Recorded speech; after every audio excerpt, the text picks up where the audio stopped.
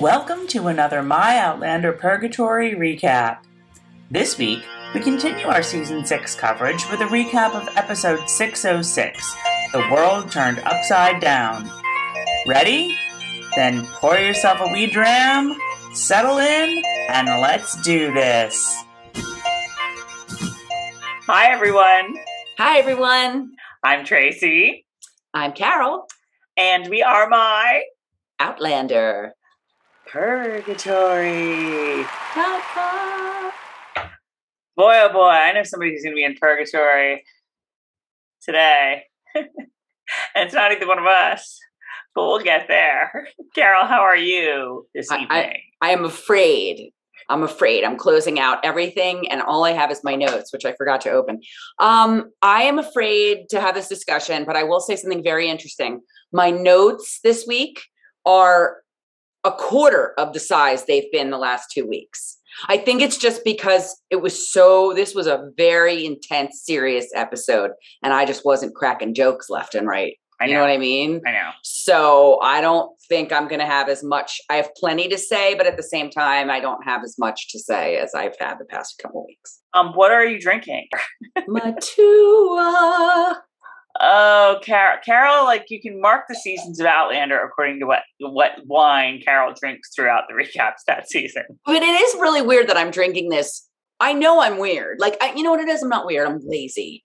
This is one of those ones that I love. It tastes amazing and I don't get a headache. And it's lighter even than a Pinot. I switched from Chardonnay to Pinot because the Pinot Grigio was lighter. But then I switched to this Sauvignon Blanc because it's so crisp and light and a little grapefruity, which is something you would drink in, like July. But here's me. I just drink it all year long. So I'm just lazy. I really need to. You know what? I just want to go and do some type of wine tasting. I did a couple in the fall. I'm in a wine club.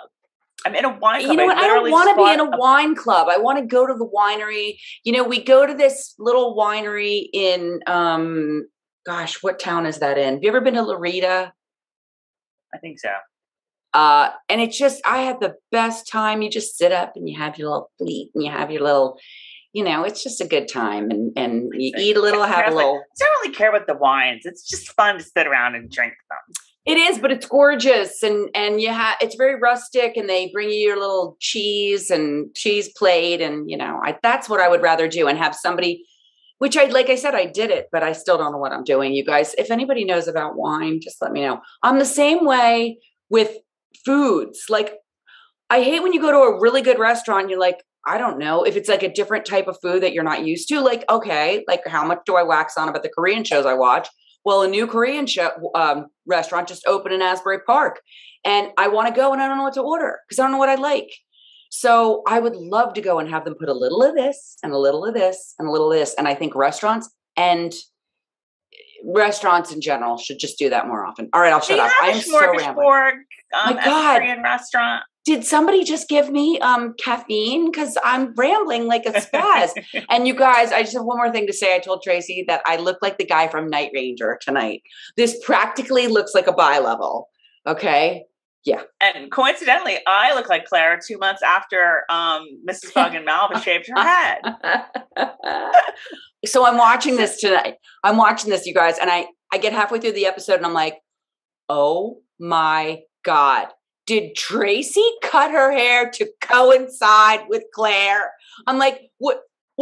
Did Tracey sit here and think in her head, all right, is it going to be episode 5 or episode 6? You know you did. I know you did. Well, we weren't even sure they were going to do the hair. I feel like, I've been cutting this shit out of these videos because they're so long. And like this conversation cut this whole conversation out.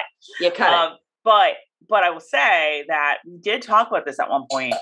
And you were like, I don't think they're going to do it. Or are they going to do it? And I was like, I'm not making any bets anymore because I didn't think they were going to do Army Christian. I didn't think they were going to do, I don't even remember what. I don't even remember what. And boom, fully admit it. They did it all. Fully admit it. So fully admit. I was like, no, they're not going to do that. They did it. And I love, we'll get to it, but I loved how they did it. I loved that, you sort of panned from Roger. No. Yeah. Wait, don't. Right. I will talk about all right, here's just a really quick one I'm drinking, which is this Mayu. It's a Chilean wine and it's a Pedro Jimenez. I don't really know. I think it's just a white wine. I don't know if Pedro is the brand or the logo. I don't know what, but it's crisp and I good. want to know if you said that correctly. Pedro Jimenez. Yes. Here's what it is, you guys. I don't have a ring light, so that's why. Because I got that for my birthday, so that's why it's sort of hard to say. Yeah. Jimenez. I don't know. It's good. That's all I can tell you. And I don't know. Since we've gotten all that out of the way, and there's so much to talk about with this episode, shall we get started? Yes, please, dear Lord. Dear Lord. All right, so. The episode is called The World Turned Upside Down. I figured when we saw that, when you see the title, or when you hear about it, I was like, okay, so they're really getting into Revolutionary War stuff now. They're really just like going for broke. So it's called The World Turned Upside Down. It's episode 606. The writer is Tony Graffia, who has been writing for Outlander forever, and we love her, and she's great, and she writes fantastic episodes, except for this one where she basically just took the book back there and was like, that's a good line. I'll throw it in here. That's another great line. Let's put it in. Loved it. Here, so Sam, Kat, just like read this chapter and just say it. Like I love when it comes straight from the book. Although I have to say, you guys, is your memory as bad as mine? Because I was riveted. I was on the edge of my seat, and then I was like, wait. I know this. I've read this. Like, did this really happen? I could not remember the climax of the show. I could not remember if it happened in the books. Yes. And I have something written down that you will remember. You will remember it. Okay. So we open. We do have a cold open. Roger is giving a sermon or a homily or whatever you call it when you're in the Presbyterian church. And he's doing a really good job. He's very commanding the room. Everyone's kind of riveted. Jamie and Claire are looking all cute. They're all holding hands at church. They're super cute. Tom Christie kind of notices, and he doesn't. I don't think he thinks kindly to showing PDA in church. Right, Mistress Fraser. Right. And so we're leaving the church, and even Roger gets a compliment from Jamie, which is high praise. And meanwhile, they're like, where are the McNeils? We haven't seen them around. Whatever. Like, oh, we should go check up on them. And we also find out the big news we find out here is that Marsley and Fergus and the Beans are gone. They're in New Bern. No, so sad. I know. Do you think we'll see them again the rest of the season? Seeing as we only have 2 episodes left? Yes. No. I'm going to say yes just because I want to see them again. Well, actually, no, because I was thinking, remember Jamie was going to New Bern? Mm-hmm. But what am I kidding? They already, not only did they go to New Bern, they also went to Philadelphia. So no, I shouldn't say no. I don't know. Wait, Jamie didn't go to Philadelphia in this episode. I thought that was the whole thing about the Continental Congress, and they don't want. No, he went to New Bern, and they were choosing, I guess, North Carolina delegates for the Continental Congress to go to Philadelphia. But Jamie didn't make it. Remember? He didn't make it, but I thought he went all the way to Philadelphia and didn't make it because her hair grew so much. No, he wasn't gone for 2 months though. He was gone for a week, 10 days. Okay, then they were just time just went on. Just time just went by. Okay. All right. Yeah. Okay. So they go to the McNeil house, and there's crows everywhere. And as our friend Moira Rose, hang on a minute, you forgot to mention the part where Pa and Ma and Mary and Laura all came out of church. I did. I just mentioned that, and then they talk about the Edwards, and where are they? It was so totally the Ingalls. It wasn't even funny in that church scene today. It was. We've gotten a lot of Ingalls this season. Some people don't like it. In fact, some people are complaining that it's very Little House on the Prairie. I happen to love Little House on the Prairie, so I'm never going to complain about that. That's it's the way it was. It's kind of like, yeah. They're in the middle of nowhere coming out of a church, and everyone in town is there. That somebody built with their own 2 hands. Right. I do have a question though, because you did say everyone in town is there. and this sort of applies to like later in the episode, but like, are the Fisher folk the only people living on the ridge now? Oh my God. I can't even keep them straight. Later in the episode, Jamie's like, oh, she's telling her who died. Oh, this one, that one, 3 of the Fisher folk. And I'm like, I don't even remember who the Fisher folk are. I just felt like, and I'm skipping ahead, sorry, but like, once everything starts to go down with Jamie and like people like, you know, the rumors and whatever, right? Like, I'm just thinking, okay, the Fisher folk are a small population of the ridge, and there's all these other like Ardsmere guys. You know, what about your what's his names? Hughes and your I don't know, all these other people from Ardsmere, and you know, it's MacDoo. They're not going to like turn their backs on MacDoo. They're not going to like gossip against him. But they seem to not be around anymore, and it's just the Fisher folk that are being all like, you know, I saw Jamie Fraser with the devil or whatever. Oh, for God's sake! I know. It was a little weird. It was that I questioned that. Like, where's everyone else going? You know, whatever. Okay, so yeah, so there's crows all over the house.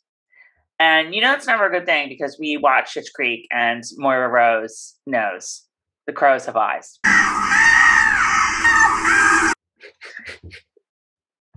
That is so funny.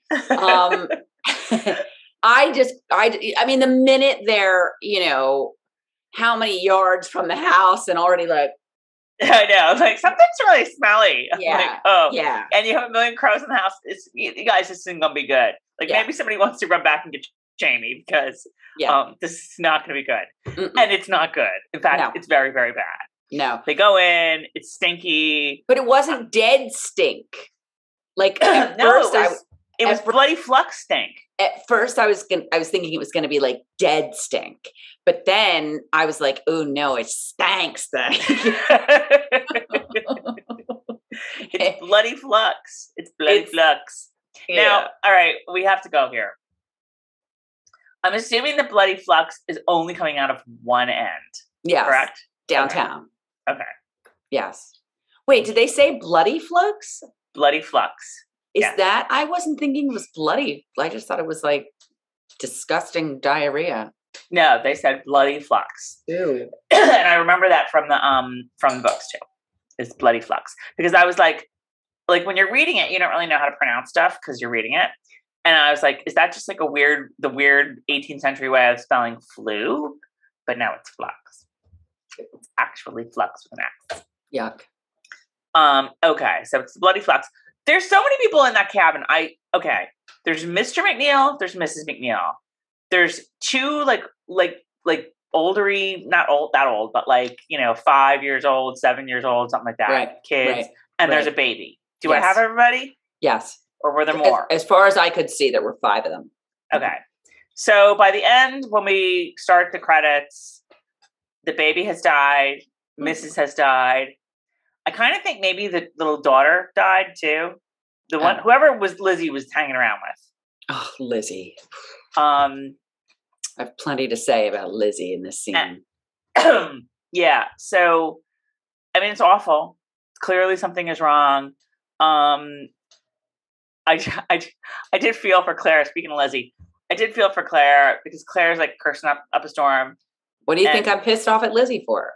And Lizzie's all like, you know, mistress, all the cursing. And I'm like, oh, Claire, I know. Because like people in the comments tell me that too when I curse. So Claire, you're seen. You're seen by me. Okay. See you. And I feel you. All I can really say, hard if you have to curse. I have, you know, the mother and the baby can't even drink water, and all Lizzie can do is bitch at Claire for cursing. And I did not take kindly to that because you know what, Lizzie, just pipe the frick down. Okay. Number 1, number 2. And she's all like, oh, you know, we should be taught, whatever she said. I don't know. Something about, you know, the Lord or something. And then I'm like, and speaking to Claire like that. Okay. The only people who are allowed to speak about Claire like that is you, me, and Tom. If it's not about Claire, it's not about Claire, it ain't there. So I said, I appreciate Lizzie wanting to pray, but right now is a time for science and medicine. So step off, Lizzie. Oh, I was so annoyed. I think Lizzie was just being like Patsy, our mom, who one time We were all in the car. What's coming? I'm afraid what she's about to say. We were all driving to like, go spend Thanksgiving at my father's family, which is like 6 hours away. We're all in the car, whatever. And it's dark and it's rainy and whatever. And my dad just like, I don't know if he like swerved to not to hit something, but like we literally go over this embankment, right? And you can see we're gonna like, I don't know it wasn't bad. We were fine. The car was fine, whatever. But you can see we're like heading off the road. And I go, Jesus Christ. And my mom goes, as we're like flying over the embankment, goes, Tracey, watch your language. Oh my God. Oh. Like, okay. As if we're flying to our deaths. Sure, okay, fine. Oh my God. So I did. I felt for Claire here. And I was like, you can swear to me, Claire. It's okay. Well, I loved how Claire was like, oh, okay, I'm sorry. Like, I was like, Claire? Oh, yeah, I forgot. I thought she would, I would think Claire would be like, Lizzie, right now is not the time. Need to save these people. All right. So and Lizzie touched her face, and Claire said, "Don't touch her face." Yes, clearly, so I was expecting. Lizzie has not lived through COVID like we have, and Claire lived through the Spanish flu, I'm sure. I was expecting Lizzie to come down with it because she touched her face, and I was like, "What did Claire tell you not to do?" I know. You shouldn't. That's all sorts. There's all sorts of shit over in there, and I'm like speaking literally here. Like you don't want to touch. You don't want to be touching any of that. So the baby dies and the mother dies. I do. Malva. I think it was Malva that said she wouldn't let the child go alone, and I was just like, oh. And then when we find out later, that Malva is speaking about your child from a place that's a little more than just like speculation.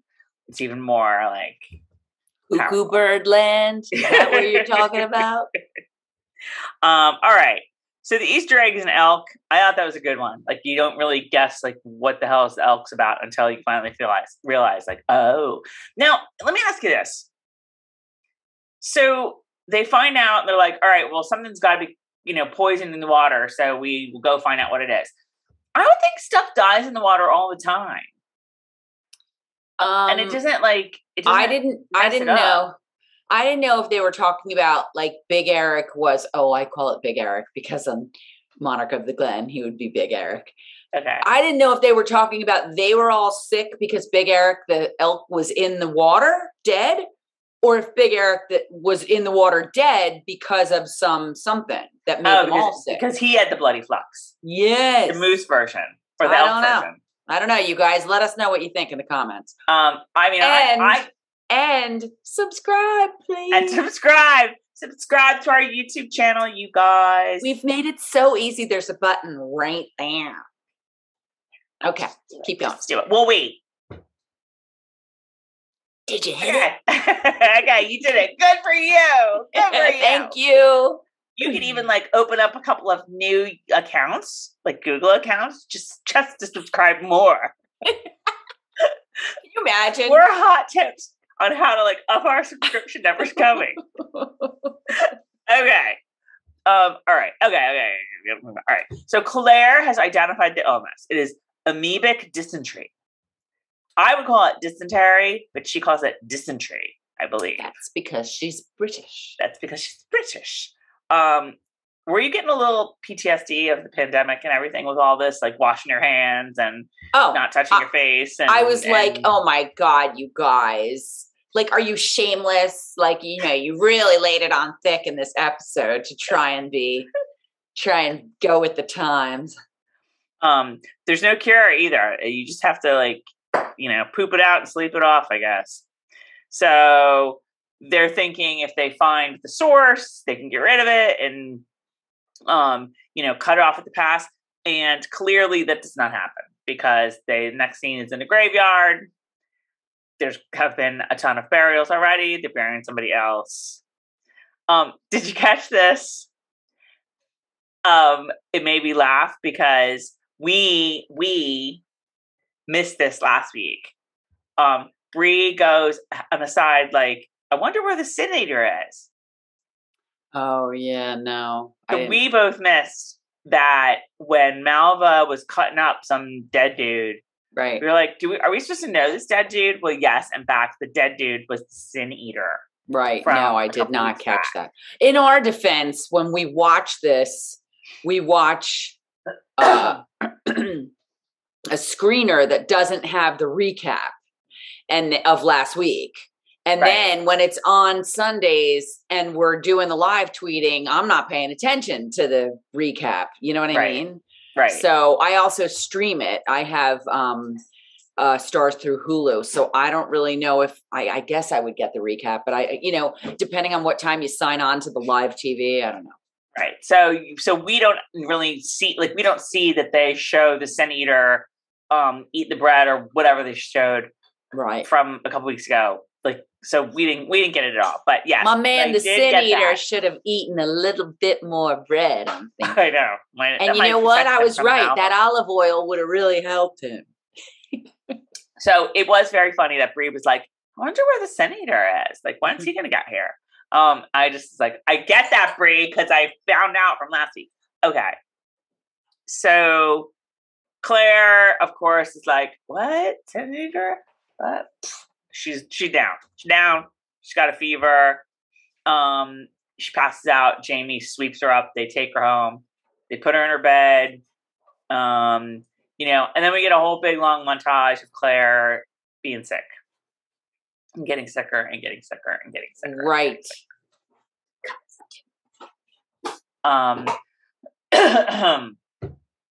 All this is from the book. I have to say, this episode might be the bookiest episode I think I've ever seen in this show. The whatiest? Bookiest. I was loving it. It was so good. This episode was so good, so bookrific. It was so booky that, in fact, we'll get to a part that I would cut. Because it's like, I'm good. I don't need it. I don't need a book. Right. We have a special guest star, I guess. Not so wee Ian. Yeah, everyone's like, oh my God, it's really tall now. What happened to wee Ian? What happened to wee Ian? He used to be little. But we'll get to that. It's the bookiest episode, the bookiest book episode of all time. It was so good. It was so good. Alan shows up, so you were happy. I thought of you every time he showed up, which was quite a few times in this episode. Alan broke my heart in this episode. Alan's too smart to fall for Malva's nonsense. Malva was so interesting in this episode, I have to say. Something's up with Malva. She clearly is sincere about the fact that she is afraid for Claire. When Alan shows up, even Alan kind of gets it. Alan's like, it's kind of time to leave. And she's like, no, I'm not leaving her. I'm not leaving her. No. And I mean, after everything happens, you could make the argument for was she just using that as an excuse so that she could have a little chat with Jamie and be all flirty around him or whatever. And if that is the case, she's just the best actress ever. And Jessica Reynolds, the actress playing Malva, is a very good actress. But I'm talking Malva herself, because when she said, "I will not leave her" to Alan, I bought it. I bought that Malva was not going anywhere because Claire was that important to her. What did you think? No, I did not. I was sitting there Malva, we know why you're sticking around.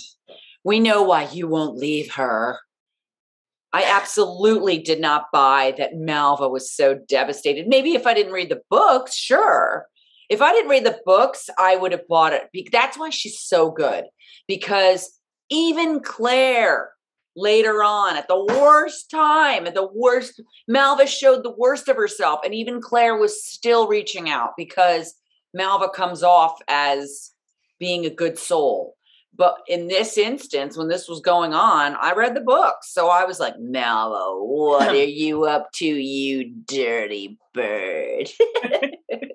Well, I mean, I read the books too. And I'm trying to sort of forget that and just kind of only think about what we've seen so far. And it's just so like this, it's such a dichotomy of like, she really does sincerely seem to admire Claire and care about her. Right. But at the same time, she's all but throwing herself at Jamie.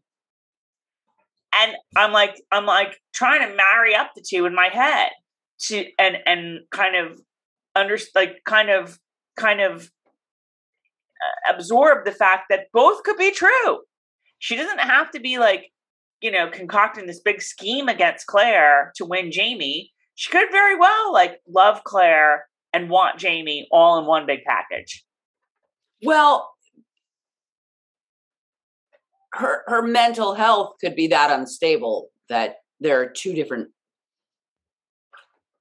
maybe not personalities, two different people. She could have compartmentalized. She could have two completely different situations happening in her head at one time. Who knows? Right. I don't think that this is a big ruse against Claire. I mean, I think she's sincere in the fact that she cares about Claire and she admires Claire and she wants to be like Claire. And I don't think she's pretending that. That's what I think. But yeah, so Claire gets sicker. She's getting sicker. Malva kind of goes to Jamie and gives him some tea. Yeah, but wait. What? Don't you think that later on we find out that she's all, remember you were at the window with the bottle and I came up to you. And so Malva's like, oh yeah, there's my chance. Claire's out. I'm going to hang out here. It's so, yeah, no, you're right. I mean, okay, let's talk about the love charm. Is Jamie the recipient of the spell? Or if you are taking Jamie, if you're buying Jamie's argument that it's not me, is she just trying to get a man with this love charm because she knows she's pregnant and she needs to like have a man to or is she trying to get, did you get the feeling, is she trying to get with that love spell? And guys, I don't know. I'm so like questioning. Was she trying to get whoever the culprit is? Maybe what would the term be? Rebuffed? Mm-hmm. Like maybe they were like, I don't care, get away from me. And she was, hoping that they would love her. She was just a girl standing in front of a love. Charm. What is it called? Charm. The round circle? Love charm? Yes. She was just a girl standing in front of a love charm, asking it to ask somebody to love her. Maybe that was the case. Or, oh my God, I was so Mrs. Harris, 4th grade teacher, you guys. Or was she trying to get Jamie? I don't know, because frankly, from what we've seen, I don't know that Claire dreamt that part. Am I correct? Oh God. I don't think so. I think it really happened. That Malva came in the house at the end. That Malva came in the house and got in her face and was like, I want your husband, I want your house, I want your this, I want your that. Because is it a case of Malva really wants Jamie? Or is it a case of Malva loves Claire so much and is mental? So her mental, every time I do like this, I feel like Wendy Williams, her mental, her, I don't want to say is mental. What's a proper terminology for having mental health issues? Maybe her mental health issues are causing her to want Claire's life because she loves Claire so much. This is where I'm saying compartmentalizing. I see what you mean. So maybe she wants Claire's life so much that she's going after Jamie, and it's not that I never, ever, ever have gotten a feeling that she's so in love with Jamie. at all. So it's more of like, why am I not remembering this name of this movie? But the Bridget Fonda, single white female. It's more of a single white female situation. You guys, is that what you're saying? Yes. And when I was buying my car, I was getting this, I ended up getting the same car as my friend Barb. And when she asked me what color I got, I really wanted the blue one, but she had the blue one. So I got the white one. And I was like, Barb, I couldn't sing. I was already single white femaling you enough. So single white female is a verb in my world. But honest to God, so you're thinking, wait, that she's single white female and Claire. Yeah. I mean, it's hard. This is, you guys, because a lot of you are going to be in the comments like, no, it's like, of course, it's like, no. We know where all this is going. We know where all this is going. We've read the books, but we're just trying to sort of think through all of this because there's a lot of people who have not read the books. So we're trying to put our mindsets, just so you guys know, the book readers. Yes, we know what happens, but we are also trying to put our mindsets into the minds of the non-book readers and sort of look at it from their perspective and play along with what they may think or not think, or maybe haven't realized yet. And I think your point, Carol, is very well taken. This whole, like, I want to be Claire. I want to have what she has. But you could also make the point, like, I mean, I think we're all in agreement. I think we're all in agreement based on everything with this episode that Jamie is not the father of Malva's little spawn, right? Mm-mm. Are we in agreement about that? Right. Absolutely, 1,000%. It's Jamie Fraser. Come on. So, okay. So Malva's knocked up. But wait. It's not a good thing to be knocked up in the 18th century, especially when you're one of the fisher folk and your dad is Tom Christie and he's going to beat you. Okay, that's what I was just going to say. So she needs a baby daddy. She absolutely had to say also, well, although she did tell her father, like, well, you were just so sad, so I had to. She even said, like, it wasn't even the first time she said wasn't, she was not forced. Oh, yeah. This is so great. Let's role play, if you will. Let's role play how this conversation goes down between Tom Christie and Malva. Do you want to be Tom Christie or do you want to be Malva? I could probably want to be Malva, but I'll be whoever you want me to be. Okay. No, all right, you be Malva. Okay, so I'm Tom Christie, and I'm sitting here. I'm reading my Bible. Okay. Uh-huh. Malva, what do you want? Father, I don't know how to tell you this. Spit it out. I'm with child. What? It isn't my fault, Father. It's that devil woman you're working with, who I secretly love, but I will never admit it. I'm pretty sure Tom Christie knows that Claire really isn't the culprit in this situation. But wait, because the reason I want to do this is, like, I want to see at what point Malva's like, well, I'm not going to tell you who's the father. I'm having PTSD flashbacks to that video we made that time where we had a Barbie being Claire and probably Pocket Jamie, and we were throwing them around, and you were like, Claire, I must have you. This is why my throat. I wanted to have a so okay. So Tom Christie's like, who is the father? So now Malva says, no, she wouldn't tell him. I know this, but I want to know how this goes down. I cannot tell you. You'll tell me now, or you'll get beatings. I'll beat the baby right out of you. I'll tell you. Wait, what did she say? I'll tell you when we go see Mr. Fraser.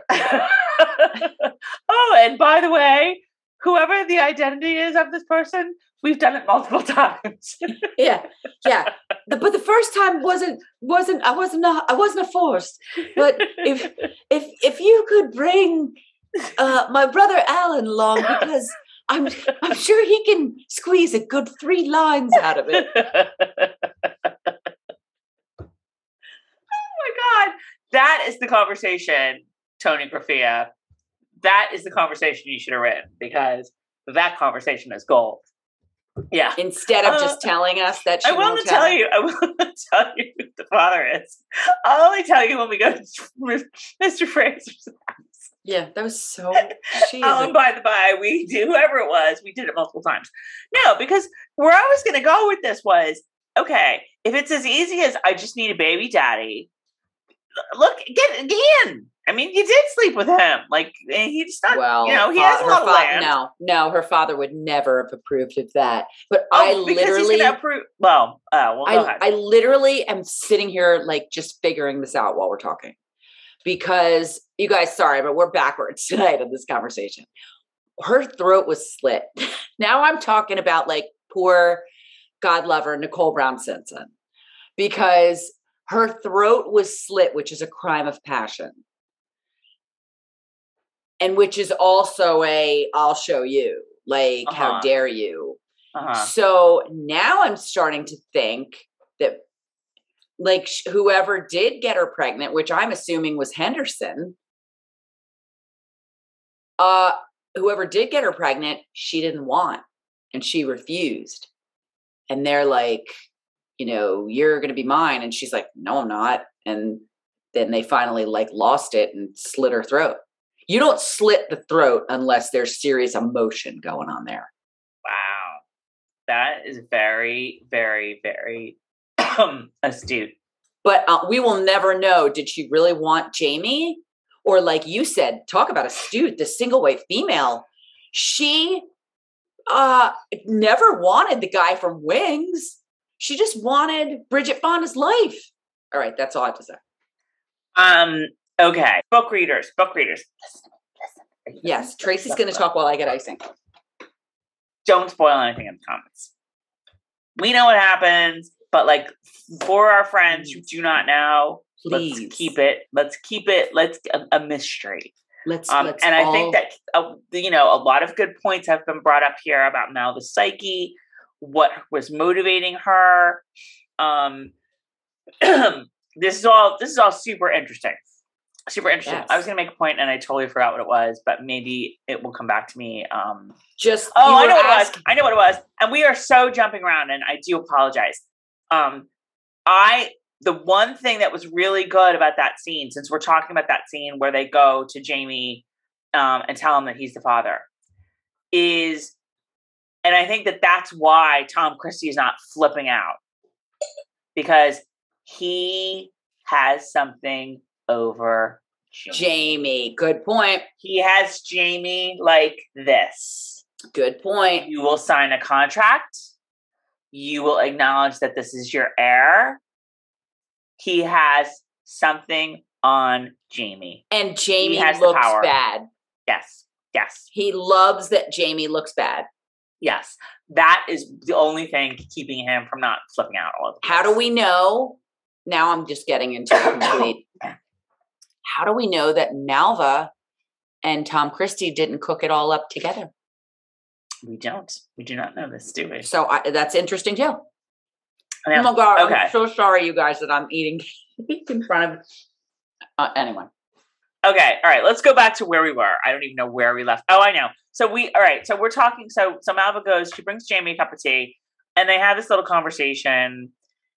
And, like, you start to think that, like, maybe something's up with Malva, because what I put down is all of a sudden she's forgotten that her Mistress Clara might be dying, because she's telling Jamie some story about something and laughing and giggling, and she's so jovial. Then she's like, oh, your grandmother was Lord Lovett, wasn't he? That's so cool. Like, and you're like, you do know there's, like, a dying woman upstairs, right? Like, just, just wanted to make sure we're not forgetting anything, but okay.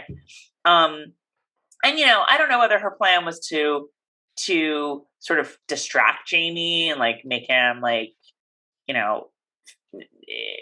not worried for about 2 seconds, or, like, lure him in with her wiles, with her feminine wiles. But wasn't he the one? Did she ask him about the grandfather, or did he say? No, she asked him.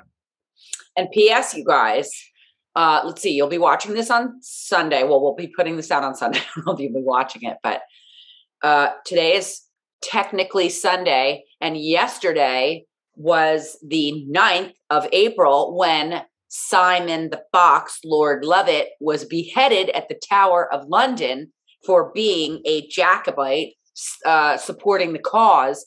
And he, like William Wallace in Braveheart, was supposed to be drawn and quartered, but at the last minute, they gave him a stay and decided to behead him anyway. Wow. And he was beheaded on the same block as Anne Boleyn and many others. And here's a little trivia for you. Simon Fraser, Lord Lovat, was the last person to ever be beheaded on that block. Wow. And you can see it, I believe. And it kills me because I've been to the tower twice and I don't remember seeing it, but whatever.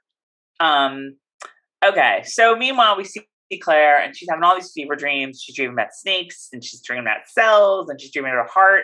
Then she sees dreams that she's seeing Jamie in a window. We've got a bottle of something and there's Malva. And she comes up to him and she puts her hands like on his shoulder. And you don't really know what's going on. All you are doing is being like, you lying fucking whore. So sorry. Don't yell at me, Lizzie. Don't yell at me. I'm sorry. She's lying whore. Malva. And I have to tell you again, this scene is right out of the book.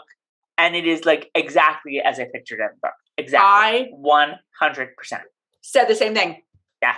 I was doing something tonight and I thought, my God, that scene was exact of how it was in my head when I was reading it. Yes. It was perfection. Yes. If you didn't read the books and you want to know an Outlander's perfection scene, that was it. Yep. The whole Claire sick part was just like right out of my brain into. I'll tell you something else. It was quick enough that it wasn't too much. Yes. It was great. Yes. And I'm not going to say the same thing about, if I have one fault with this episode, it was too long and it absolutely could have been cut, but we'll get to that. The episode was too long and yes. Yes. And this is like an hour and 10 minutes, this episode. And you're going to mention what could have been cut? Yes. 100%. Yep. So what's next? Okay. So we see Roger and he's sitting with Claire. And again, right from the books, like Roger's the one that's there when she wakes up. And I think we started to say this a little bit, but like, so, okay, don't forget, Carol and I have been talking about, like, are they going to do the hair? And I was like, I'm not making any more predictions. I'm done because I've like screwed up every single one. And Carol's like, I don't know.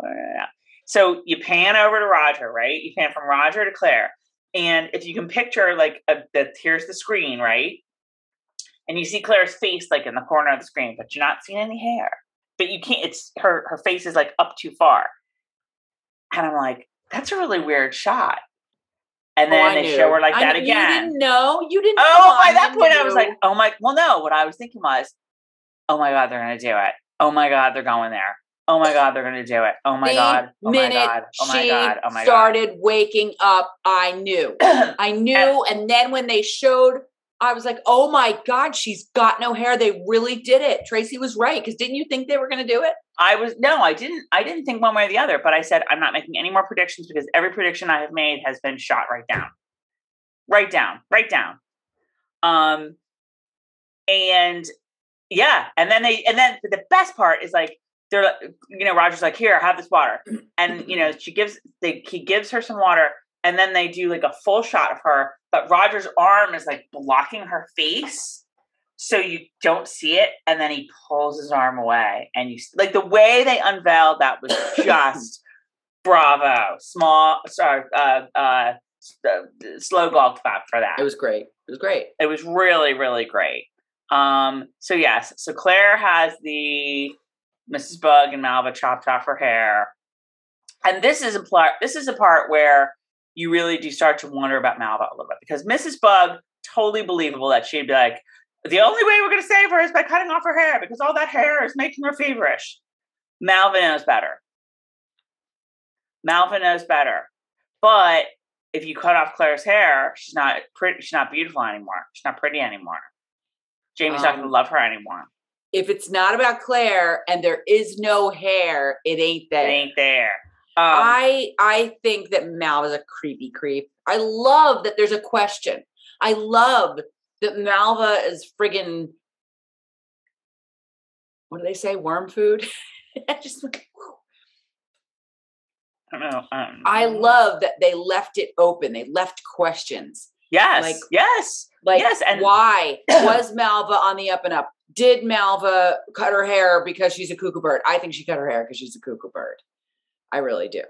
I think there was something. I don't know. I mean, like, it's believable in so many ways. It is sort of believable, this dichotomy of like Malva learning so much from Claire about medicine and the science of medicine, but at the same time being like, believing this old wives' tale of you need to cut off all the hair to bring a fever down. And that's the way everything was done with Malva. And I Right. would love to hear if they purposely, like, we're going to leave Malva a little questionable. I mean, you could believe that, and you could believe she went along with it, like she pushed for it because then Claire's going to be ugly and Jamie won't love her anymore. Right. Either one makes sense. They all make sense. Right.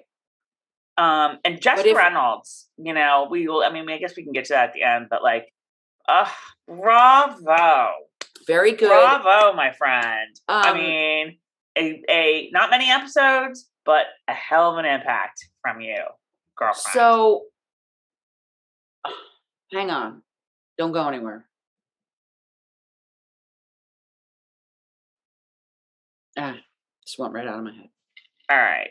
So, Roger fills Claire in a little bit. He does say, he's like, nothing could ever make you less beautiful.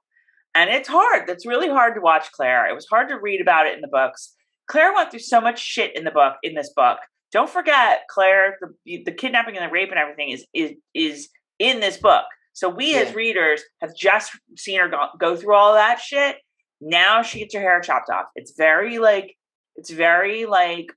triggering with like, cancer and chemotherapy and Claire, I'm sure as somebody from the 20th century, a doctor, has seen this happen many times to women patients. And so much of your identity is wrapped up in your hair. It was really good. It was really traumatic. It was really traumatic in the book, and they did such a great job with it. And even like the wig's not good, but like it's not supposed to be. It's supposed to look bad.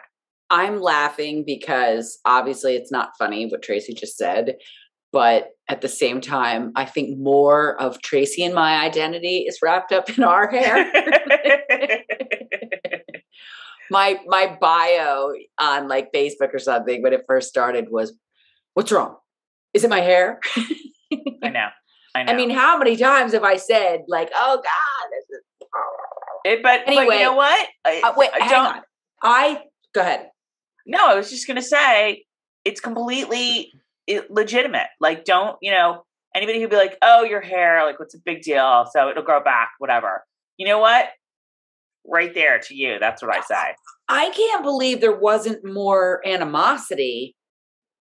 Like, it was sort of like, like Roger and I, like, or Bree and I weren't home, and Bree's really angry, and, Jamie just cried. And like, it wasn't like, that was huge. They cut her hair. They cut all her hair off. I don't think you talked to I think you talked to Bree about it right there. I think you get an earful.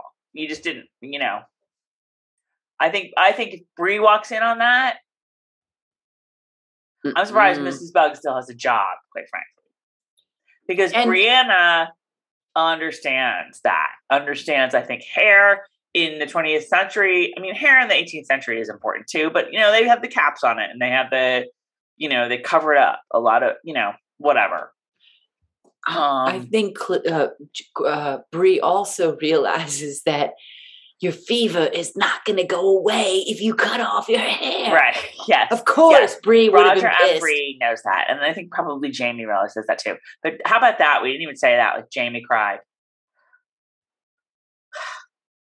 I'm glad they did not show that because I couldn't handle that. All right. Can we keep going?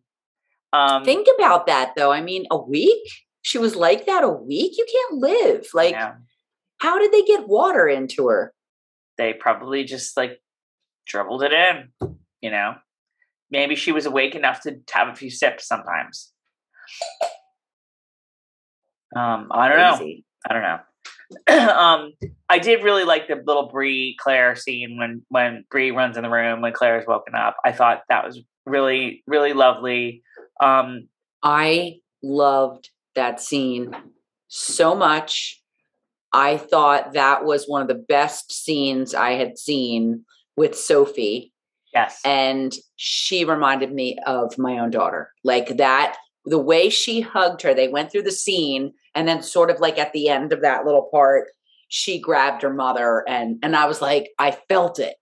Yeah. You know what I mean? And I'm not usually the one giving the most props. So I was like, you are awesome. That scene totally I totally felt it. I agree. It had all the feels. Agree. I think Sophie has come so far. I think Bree is more likable, which makes things a little easier, but she still has that kind of, I don't quite fit in the 18th century because I'm like, you know, a 20th century chick mode going on. And it really works. I think it makes Bree just, there's something about Bree. Mm-hmm. You're just like, it's a little different some way. I think she's playing it really well, but yeah, that whole scene was great. It was really great. And is there nothing in the is there nothing Bree can't do department? Who knew she's also Breedal Sassoon? Oh, that's nothing. What I want to know is way back to the early days, if Bree was able to turn on the stove for her mother, because her mother was a surgeon and couldn't even turn on the stove. Well, all I know is that Bree takes the Malva Mrs. Bug do and turns it into this like kicky little Mia Farrow gummy number. I think it looks cute. I think the wig is spectacular. You can barely I was like, oh my God, I know she didn't cut her hair, but doesn't it always freak you out? You know how much hair she has. When does the hair go? I know they wet it and somehow plaster it to their heads, and then they put the stocking on, and then they put the wig on. Because I've had to do that before in plays. You pin curl it, so you take little sections and you pin curl it. You go. I don't want to wreck my hair, but you go like this, and plaster it down with bobby pins, and then you put a wig cap on, which is essentially like a big bathing cap. And that sticks everything. And it'll fit, a lot of hair will fit under that. And then I cannot understand. But I think the wig looks good. I really do. I was like, this is nothing like Bella's wigs. In Eclipse. It was okay. It was all right. All right. We have to move on from this. Okay. So Claire's back, she has recovered. She's going to be all right. And they found the dead elk in the stream. So their water source is good. And Jamie is filling, Claire up to speed with what happened. Just an FYI, this is the part in the book where Claire learns about Henri Christian going down the river.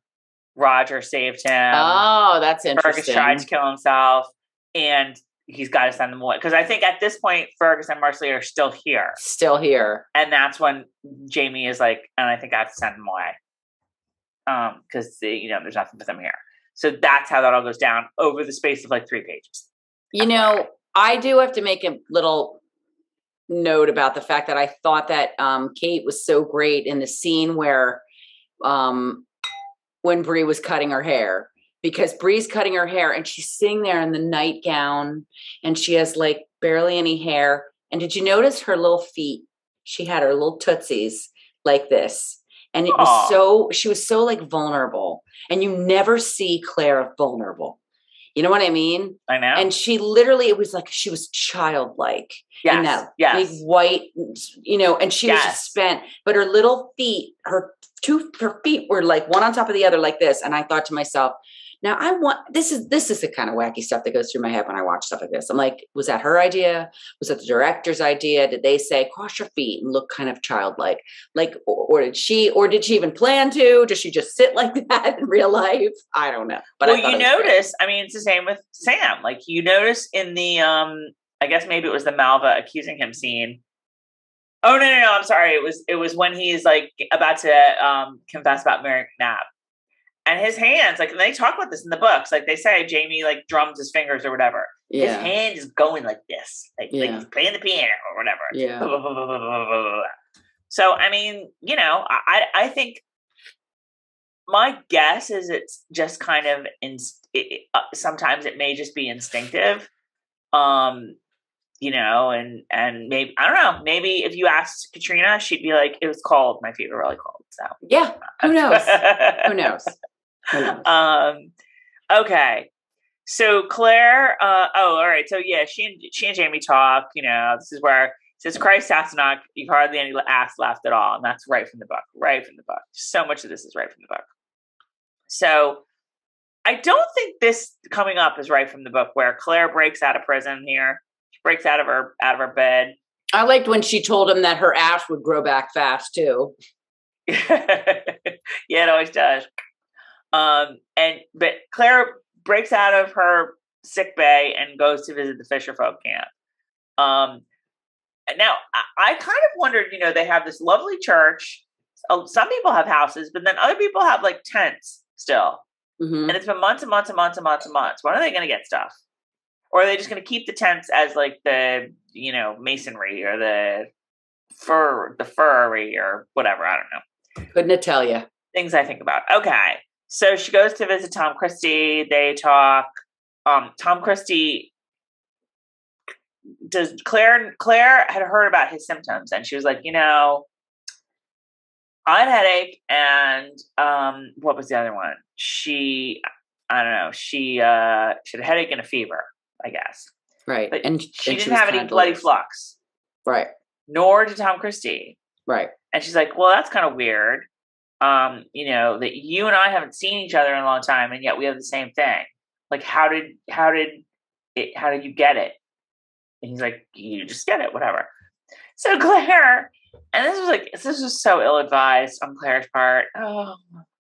Claire did a lot of ill-advised things in this episode, let me tell you. It was like, Claire, come on, really? So Claire's like, well, I have an idea. Here, if you fill this bottle with your poop. Can I have some of your poops? Can I have some of your poops? And then, you know, I can test it. I can bring them up. There's so much wrong with that. I don't even know what to say. Like, she's going to really, I mean, does she wear gloves when she does this?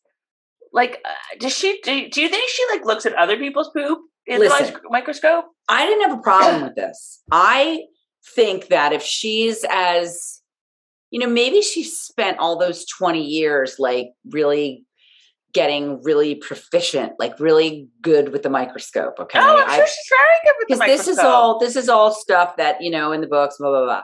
So I don't think it's odd that she would want to go through the poop. All she wants is a tiny little sample of the poop to put on the microscope and look. What I think is odd is her not realizing that 18th century Tom Christie's she thinks she's a freaky. How could you possibly ask him for some of his poop? I mean, has anyone given her any of their poop? Well, Bree, I mean, I'm sure, like, honestly, people, because you know, all right. So like when you get to be a certain age, you have a colonoscopy every 10 years, but supposedly like you don't always need to do that. Like there's another test that you do where you have to sort of like self-administer it, if you will, and then like send it back in the mail. You mean like the one for like, if you don't want to go through the colonoscopy that you do? Yes. And like, and again, I'm not laughing at the colonoscopy. I'll tell you why I'm laughing. There's been a couple instances like, okay, I'll tell you this. So my husband was supposed to do that a couple times, right? Can you hear me? What if like his mother watches this and you're whispering about his poop?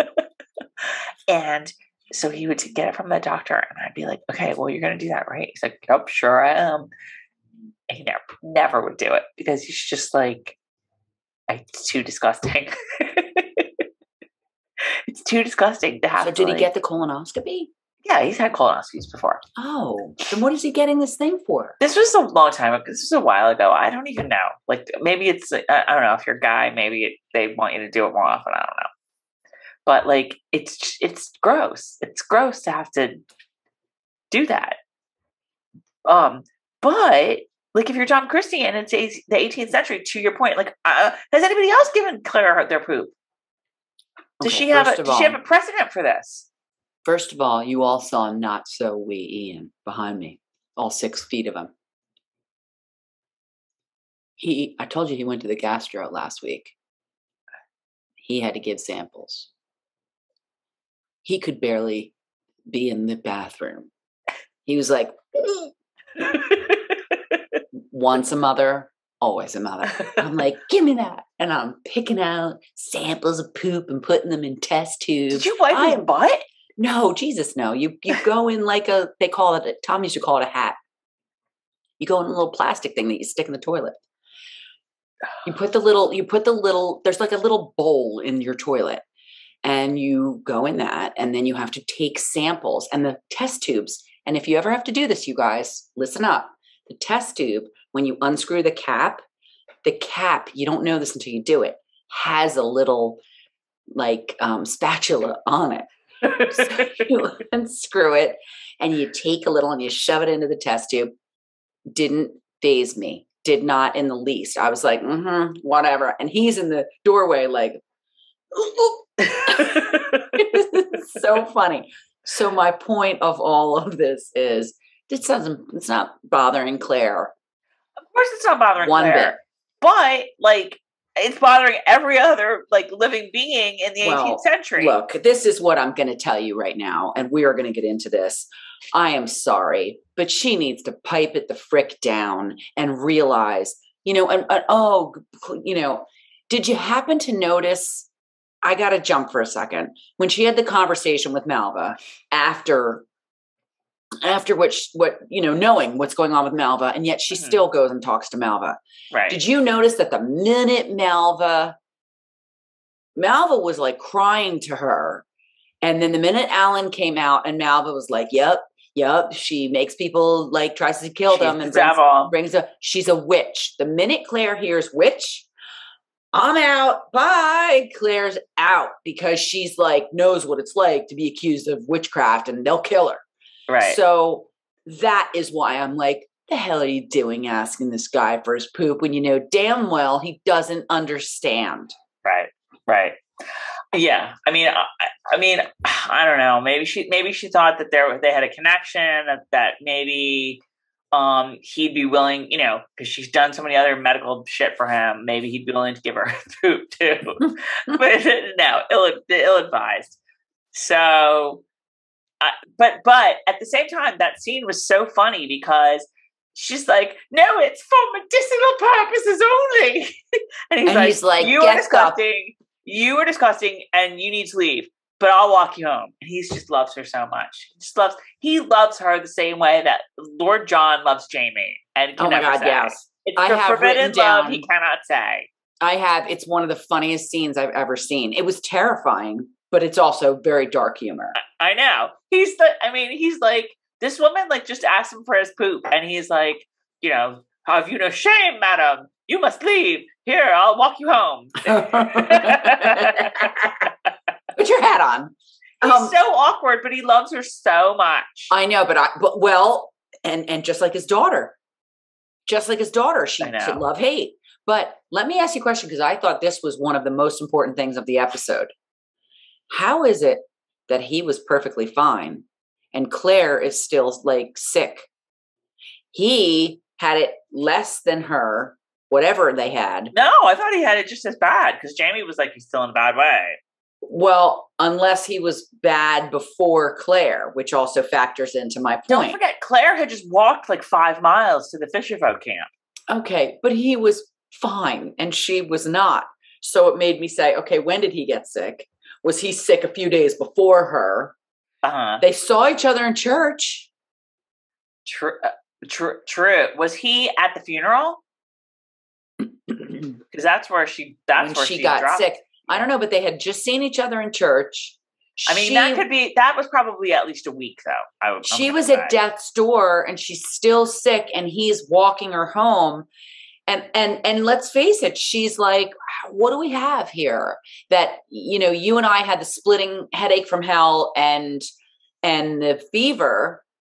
and everyone else had the bloody flux. So obviously you're watching this and you're like, what's the common denominator between Claire and Tom Christie? Oh yeah, it's Malva. So I'm like, all right, what the hell did Malva do to the two of them? And now we'll never know because Malva's going to take it to the grave.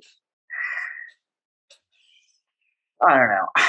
Let's hope we find out. Well, I was just going to say, you guys, this is where I have no idea what happens in the books. I don't remember. I didn't even remember Malva dying. So I am just as on the edge of my seat as the non-book readers. I have a reminder for you that you're going to remember Malva dying, but we're not going to get there yet. All right. So let's keep going. Jamie is not happy about Claire breaking out of jail, and she's grounded for life. You're grounded for life, Claire. And then I was just like, apropos of nothing, it hit me like Ian has not been in this episode at all. Like, I think Ian would have been sitting by the bedside a little bit, but you know, whatever. Claire wakes up. It's nighttime, and Jamie's on the floor. And it does harken back to the very first season where he stepped outside her door, and it's super cute. They walk down memory lane. We find out that Jamie was asked to speak at some congressional meeting in New Bern. So he's going to be going to that soon. And then they have this big, long conversation about, like, you know, Claire's like, well, what, you know, draws you to me or whatever. And it's all from the book.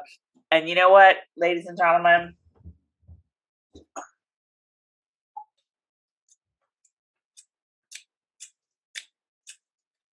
You're going to cut your hair again? No. Come on, no. Hot take.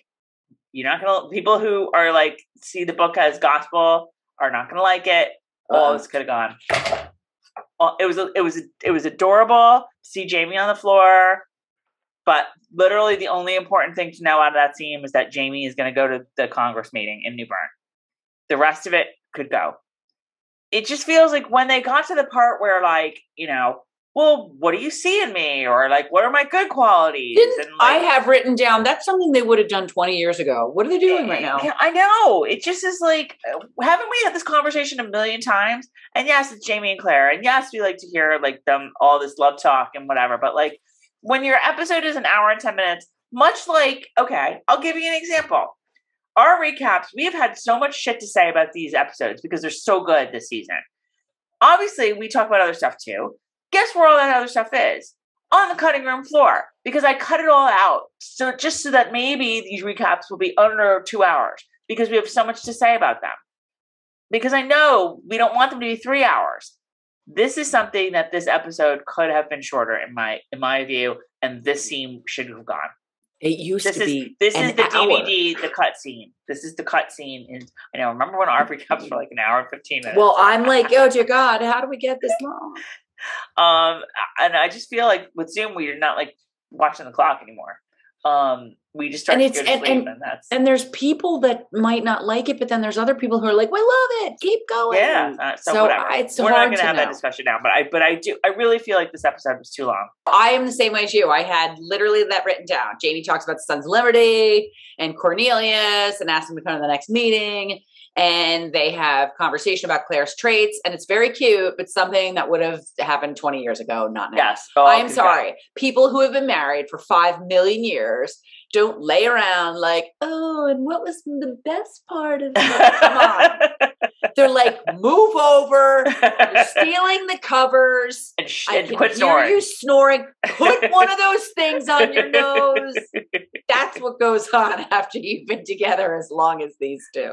All right. So, but one thing you see is that we're starting to have this refused British goods deal. And I actually I stopped so I could read the little, I wanted to, and I didn't have time. What did it say? No more importing goods, tea, molasses, syrups, Paneles, Paneles, I don't know what that is, and coffee. So we're not going to get any more of that for a while, people, and it's not going to be fun on the ridge because there's going to be no caffeine source. You know what that means? Acorn Coffee's coming back. Yup. All right, so Jamie's off to New Bern with Roger. They are going to decide some delegates to Congress. I was wondering, like, would Bree or Claire or Roger know, like, that Jamie is not going to be one of these congressional candidates or congressional people? No, like, have they seen? Well, I don't think 1776 was like written then, because like I was trying to. I mean, I love that musical. Our friend Karen Henry does too. I think. Oh, Karen! We checked. We like Facebook each other every year on 4th of July when it's on. Like, did you see it? Outlandish Observations, you guys. Check it out. That's Karen Henry. She is the OG. She is an Outlander OG. She is. She's the czar. She used to be the compositor of czar, and now she's the czar of. She's the bumblebee herder. Love it. Okay, wait. Yeah, and when the minute he started talking about going to Philadelphia. But I was like, okay, could I name what representatives, what congressional delegation representatives would I know? Again, I was really trying to think of, it would be North Carolina. And I think that, like, is it Rutledge is from North Carolina or is he from Pennsylvania? I don't remember. Oh God, I don't know. I like everything I know about the Congress is 1776. And I think there's somebody from North Carolina that has a song in 1776, but I don't really know. But like, I just wonder if they would know, like, Jamie Fraser. No, sorry, you're not a part of this. I know it. I know you're not, because I read the Declaration of Independence or whatever. Right, except for, don't you think Roger would be like, they don't pick you, and Jamie would be like, F Timmy, I'm not going. All right, so they're packing up. They're getting on the road. Ding dong, it's the Christies coming to visit. They're like, we need to talk now, inside. So, yes, as we have been talking about throughout this podcast, Malva is knocked up. Did you guys see that coming? I want to know. Tell us in the comments. Non-book readers. I didn't even see it coming, and I read the Honest to God, I forgot. I knew she accused, but I did not remember a pregnancy. I remembered, but I do think that they've done a pretty good job. You know, I said this last week. I was like, when she was talking to Ian a couple episodes ago, and they stopped it where she was like feeling up his tats, and then they said something, and they're just kind of staring at each other like this. And I said to you, Carol, did they do it there? Have it written down. When we get to that part, I literally have it written down. Yeah. So we know she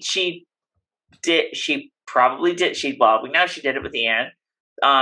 What's his name? Wait a minute. You jumped big time. No, I'm saying, like, I said, did we see that coming? Did we see it coming that Malva was going to be pregnant? And I don't think we did, because I don't know that we saw it coming, but no, you're right. No, she couldn't. Well, we didn't know what she got up to with Henderson in the church. Right. Excuse me. No, I don't think we did, because we didn't know she was with Ian until tonight. You surmised from the cutesy little banter the good and you know that they were all cute, that you figured maybe something went down with she and Ian, with her and Ian. But no, we don't, as an audience, we don't know. All we know is that she was making out, aka kissing, and rolling around on the floor. Right. I don't think they did it in the church. It's Malva. Now that we know that Malva a hoe, I'm sure they did it in the church. I don't think they did it in the church. That's stupid. Like, right in the middle of the church where anybody can walk in. No, she's not that stupid. So tell us in the comments if you saw that coming. So she accuses Jamie. Jamie's face, Sam Hewen, great, because he's all, Jamie has this look of like, I'm trying to be a nice guy here. We'll help you, lass. It's all good. Like, What? I know. He was very sweet What? too. When he didn't realize she was going to accuse him, he's so great. It's like he was with Alan in the beginning when Alan stole he was like, we'll take care of it. Like, right. So no one's going to be on you. It's all good. So I thought that was great. And meanwhile, little did he know. I know, but his face, like, just the transformation was great. When he's like, I'm like, we didn't mean to hurt you. Oh my God. Yeah. When Malva says to Claire, me and Jamie, we didn't mean to hurt you. Yeah. And Claire. Oh, and then, before that, like Alan's like, is all, I'm going to beat up Jamie Fraser. Yeah. You go with that. You have fun with that. Alan, Christie, you dumbass. He got one. He sucker punched him. He got a pop in. Yeah. Jamie didn't expect it, but the second time he tried it, Jamie was like,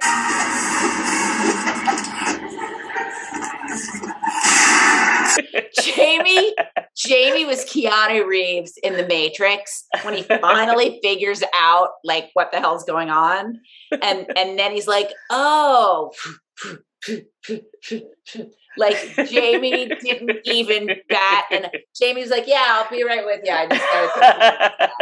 It was great. It was great, and I knew it. Didn't you know it? Like I was like, "Oh, Alan, try that again. I really want to see." Jamie was just like, "You're a bug." Yeah, that was fantastic. So, oh my God, and she keeps going with this. Like, talk about ill-advised. When the sickness came, she and Jamie comforted each other. And then Malva says, he took me against the wall whilst you lay sleeping. And then Claire, like, boom!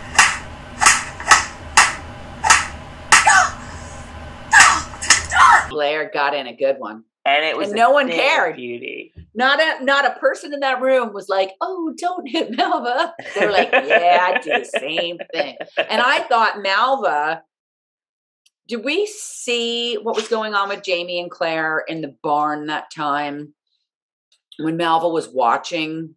Yes. Were they standing up? I think so. I mean, it's very clear that that's where she saw everything, like, right? Yeah. But I think she was talking about his upper thigh, and wasn't that where he got bit by the snake?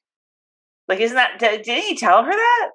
You just touched on something that I forgot all about from when she said that, and I watched it, and I was like, I have to assume that my girl's cray-cray, and that he was hammered. He was drinking the scotch right out of the bottle.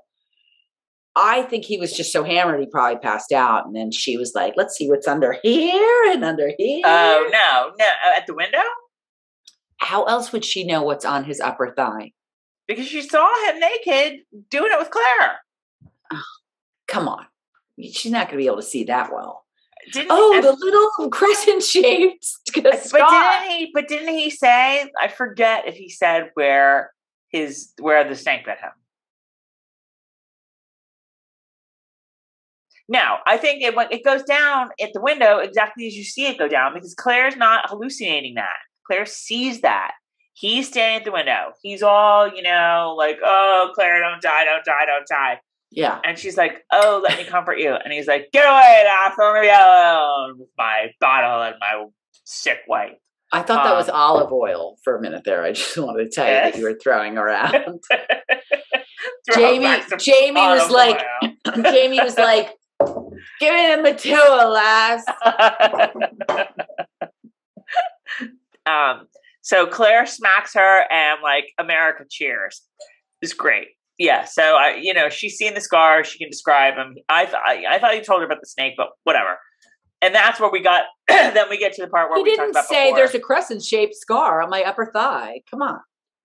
I just feel like she could have seen him anywhere. Like, she could have like been stalking him a little bit. He like swims around in the lake naked. He does this naked. He does that naked. Whatever. Oh, I don't even think she needs to see him in the lake. She would freaking look right through the door. Right. Or maybe she just took a shot. She was just like, I'm gonna like I'm gonna like double down on scar because Jamie's got scars everywhere.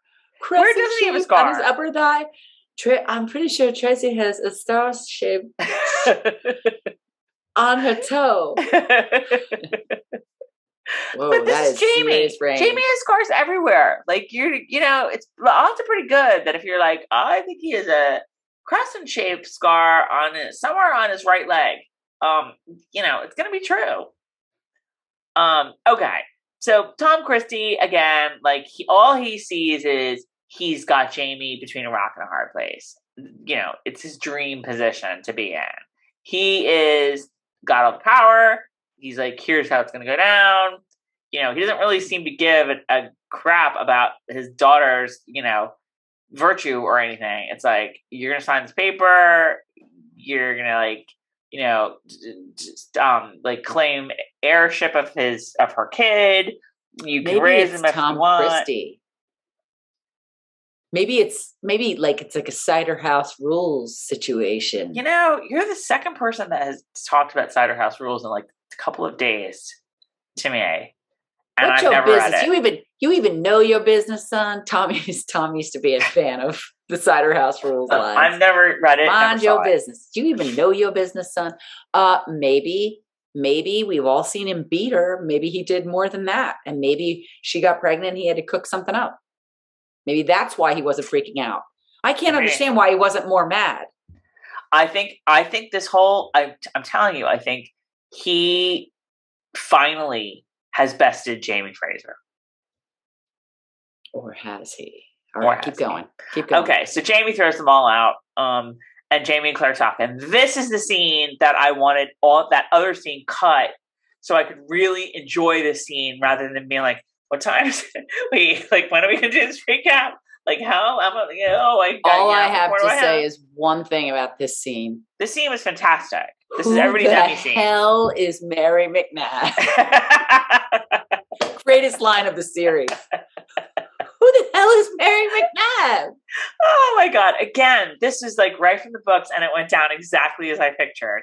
You have this nervous Jamie, I do have to confess. And Claire's like, oh God, what? What? Yeah, I felt that. I was laying with someone, whatever. She's like, who? She's like, it was when you were gone, Mary was it. She's like, and the minute he said when you were gone, she was like, oh, oh, whatever. We don't even need to talk about But this. I mean, she already knows this because she knows he is a kid. She knows that he's laying with somebody else. This is, and I don't know that I really thought this through when I read it, but when I watched it, I was like, Jamie, why are you treating this as such a big deal? Because Claire already knows that you had a kid with another woman that you lied with, whatever. I don't know. I think that seemed a little far-fetched that he wouldn't have told her that too when they were catching up on all those years. But I was a little annoyed AF when she's all, I really wish you would have told me about Mary. Really, Claire? Did you tell Jamie about the leche cocktail with Frank? Did you tell Jamie about all the times the man confesses one time in a cave the night before they're going to take him away to prison for 7 years? And you and your uppity self wishes he would have told you. Claire was married to Frank for 20 years, and we all know that they had a healthy sex life. I mean, honest to God, Claire, get over yourself. I don't even remember her saying that, quite frankly. I mean, she did. I wrote it down. I know, I'm sure she did, but I wasn't maybe I was writing something else down. I don't know. It didn't stick with me. What did stick with me was who's Mary MacNabb? What are you talking about? Of course I'm not upset. Mary MacNabb. So then what they're saying, by daybreak, the whole ridge will know what happened, which they will. And Claire's like, no one will believe it. And Jamie says, they'll all believe it. And that's where I'm again, are we just living with fisherfolk now? What's happened to all of Jamie's archman who call him McDo and he can do no wrong in their eyes? Is this kind of an example of something that he's done wrong and now they're he's let us down? And in the 18th century is sleeping with a beautiful young girl doing wrong in their eyes? I don't think so. Don't get me wrong. There's a religious contingent here. I think that they'd be like, woo. But no, that's why Jamie said they'll all know about it. Like this, it's not that odd for the Laird to have his way with a young, beautiful girl. Yeah. All right. Okay. So that was a really great scene. A lot of emotion there. It's unfortunate that we had like 10 minutes, another 10-minute scene of Jamie and Claire. It was just like, I wanted that to be the star Jamie and Claire moment. And it didn't feel like it to me, unfortunately. Yeah. Okay. Yeah. So we get a little aside where Bree tells Roger about Sandy. Do you remember Sandy from like 3 seasons ago, from season 3? Yeah. Frank's little girlfriend. Mm-hmm. And it's like, and you're stupid candy, Sandy. That was the funniest line of Outlander. I forgot about that, but I thought that scene with Bree and Roger was very good. I thought it was very real. And I forget sometimes that Roger they are both 20th century people. So they had that conversation in a 20th century kind of way. And I like that they do that. Bree will say, wow. Or she'll just like bust out 20th century expressions or even like styles. And I like that. I like that. It makes her a little different, as I said, but it gives them sort of their own special connection. Right. But this time was even 50-50, she and he discussing it like 20th century people. And I thought it was great. Did you notice how Bree is starting to like pick up the Scott speak? Like she was like, so you did this then? Like, okay. No. Yeah, I did. I laughed a little at that. The other thing I want to ask you about is, what are you thinking of Roger's beard these days? I've never been a fan of Roger's beard. Roger's beard is getting out of control, I think. What I noticed in that scene was I was screaming. Were you not screaming at the screen? Why aren't you telling Bree what you saw in the church? I guess that was never a big deal to them because when it happened, was like, how could he not go right back and tell Bree what went down, what happened with Malva? Not only because she's your wife and you're going to tell her this wacky thing that just went down, but also because she threatened Roger. She's basically blackmailing Roger. And Roger's like, for something Roger didn't even do. Remember? And when he I thought she did. I thought he did tell her because later on, Claire's like, when she's talking to Ian. Okay. I'm sticking with the timeline of the episode. We're not there yet. In this scene, when he was talking to Bree, he did not say anything about seeing Malva in the church. Right, so but that doesn't mean that he didn't tell her that they haven't already talked about it. At this point, we don't know. We don't know until Claire says Roger saw her in the church with Henderson. That's when we finally know. And I go, oh, good. All right, Roger told. Because at this point where we are in the show right now, I'm like, how is he not telling her? Like, see, I agree to disagree there because I just assume that he told her, and they're not saying anything about it. Oh no, I 100%. Are you kidding? He got home and he's like, okay, I got some good tea for you, Bree. You didn't. This got one thing you didn't admit. I would have liked to have seen I'm about to tell you. I would have liked to have seen him tell her. I would like to see a lot of things, but I would like to see Jamie cry, when Claire or Bree react to the haircut, but you just can't see everything.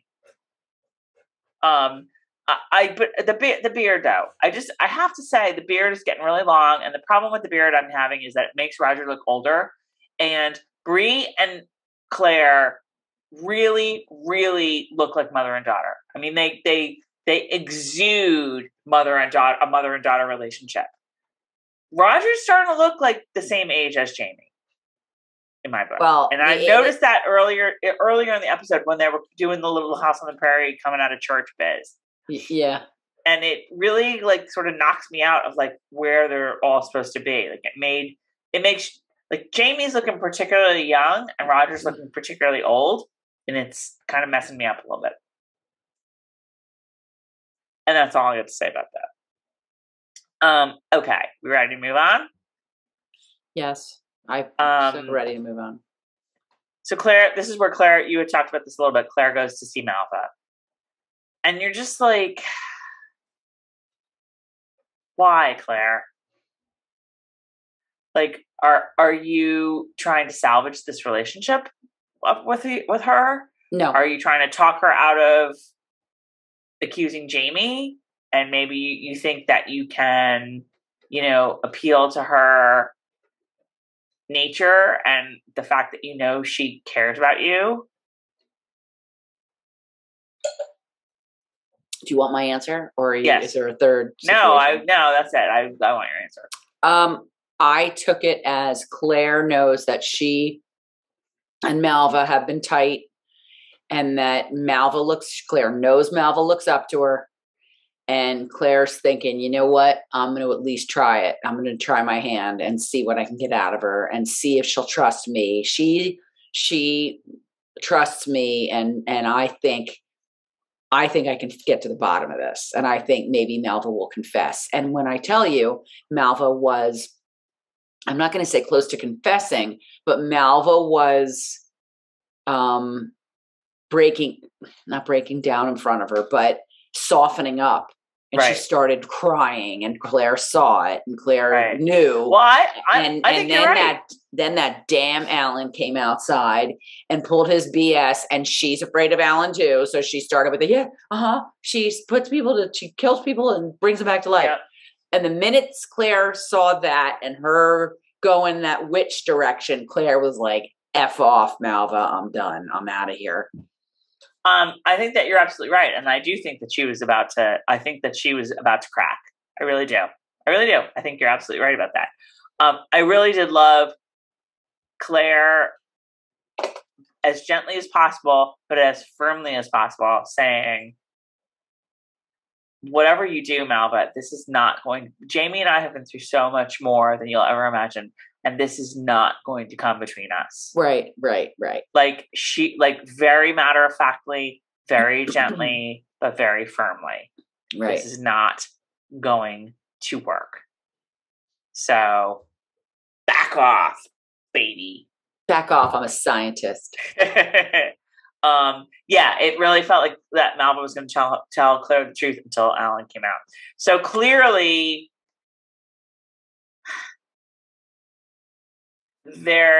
she's feeling the pressure from the family about something.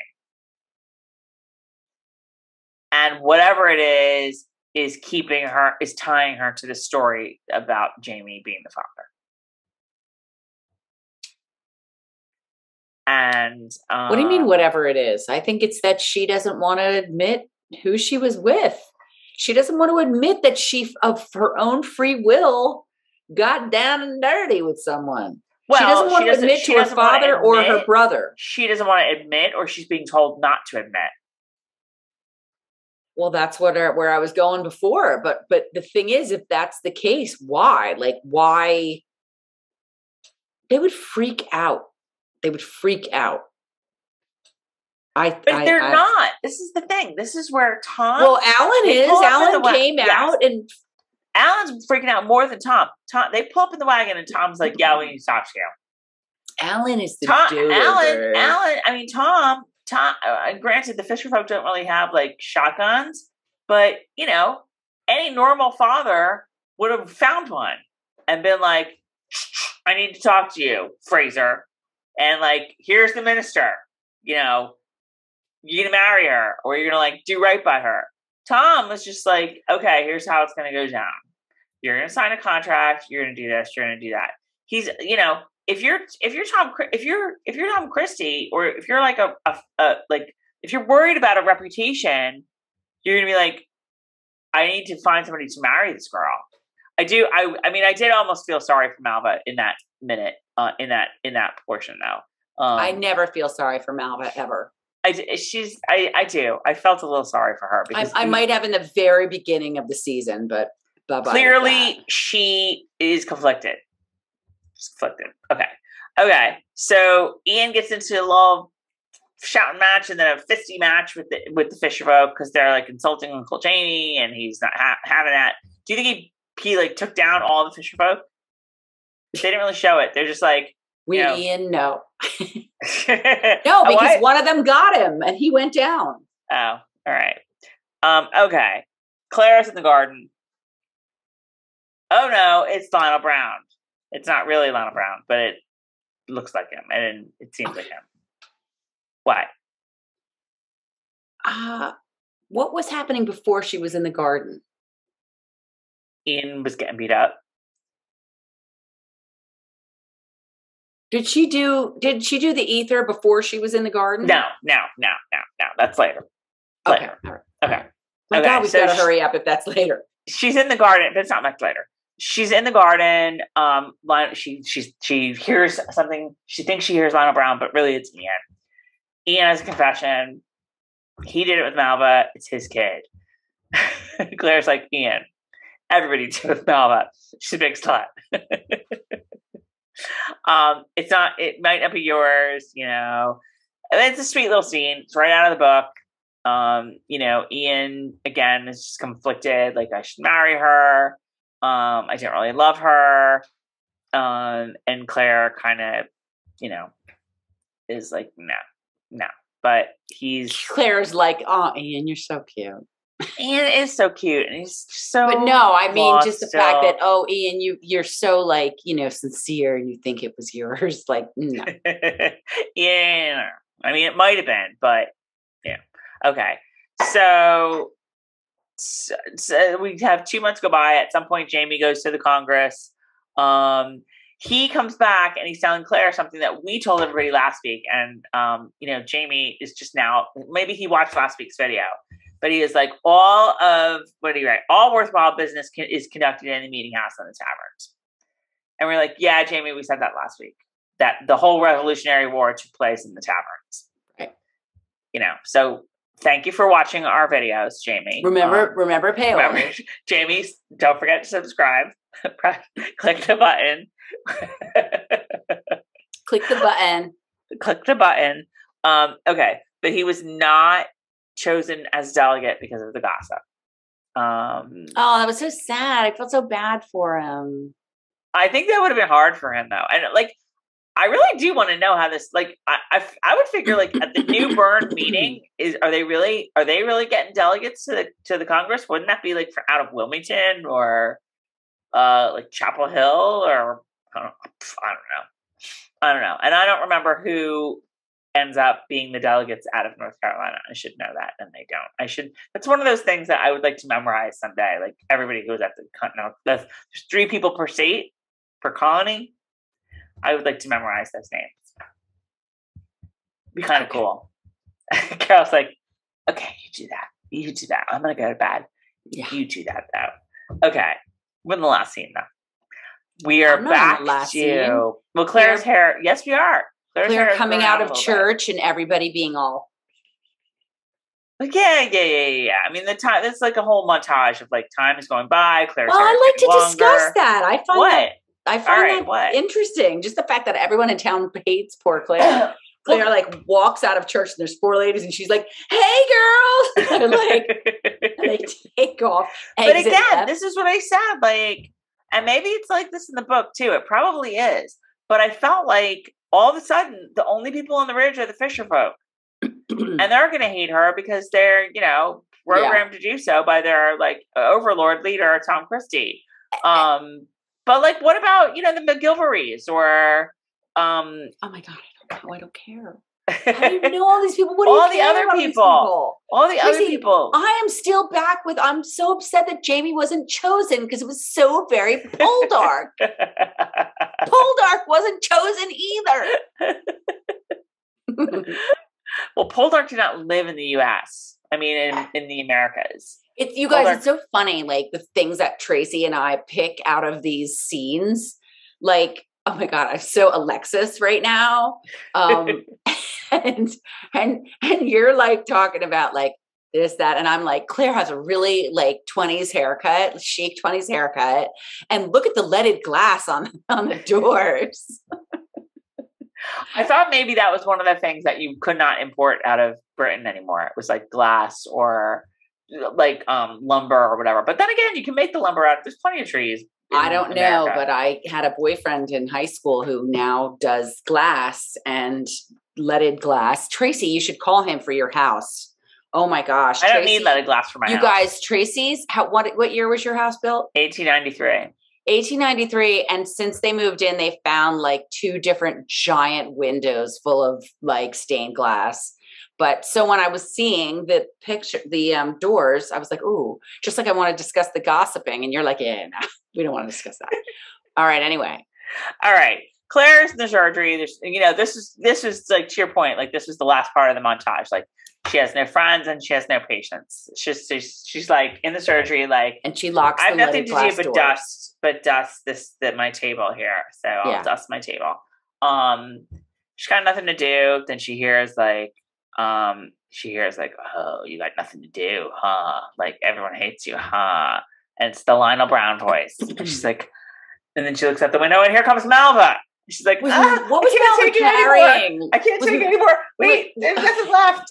Was Malva carrying like a pie? What was happening there? Malva was charging to the house. And I was like, what am I looking at right now? So Claire's like, where is it? Where is it? Where is it? Oh, here it is. And so she like puts her, thing in, passes out. And then she has some ether dreams. And those are creepy. And Malva was creepy AF in them. Awful.